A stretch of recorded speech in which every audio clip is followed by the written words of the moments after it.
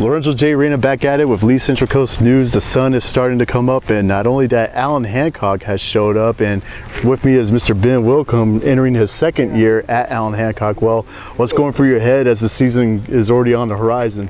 You know, we're just working hard on the field right now, waiting for our first game, you know, getting to fill each other out on the defensive side.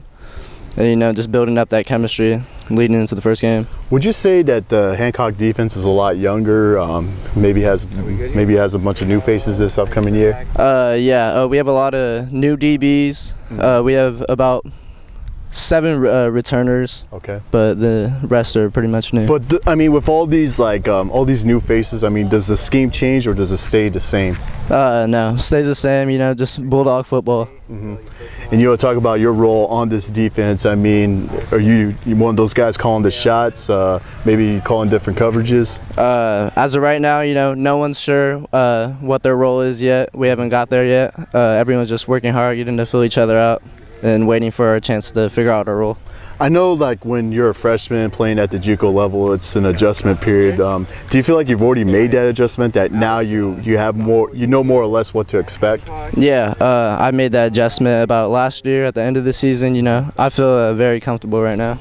And you want to talk about the relationship you have with Chris Dutra along with the other Hancock coaches, and I mean, just has it improved? Has it stayed the same, or?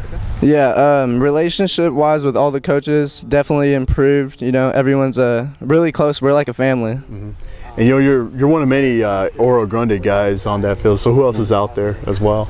We have Alex, Chucky, and that's the only 2 Arroyo Grande players. Just you 2 guys? Yeah. Yeah, but you know what? You guys play a pretty prominent role, you would say, on that field, right? Yes, sir. Just working hard. Now, where do things stand college-wise for you? Any interest, any letters, scholarships? Not at the moment. So nobody's sending you letters, nothing? No, I haven't reached out to any coaches yet. I'm trying to figure out how this season's gonna go, and then after that we'll see. All right, so my last question, I mean, give us some of your individual goals and then give us some of your team goals this upcoming year. To earn a starting spot, and then for my team goal is just to win as many games as possible and get into a bowl game. All right, he's one of the local products representing Alan Hancock College from Arroyo Grande. We're definitely going to keep a close eye on the Bulldogs this upcoming year. Lorenzo J. Reyna with Lee Central Coast News.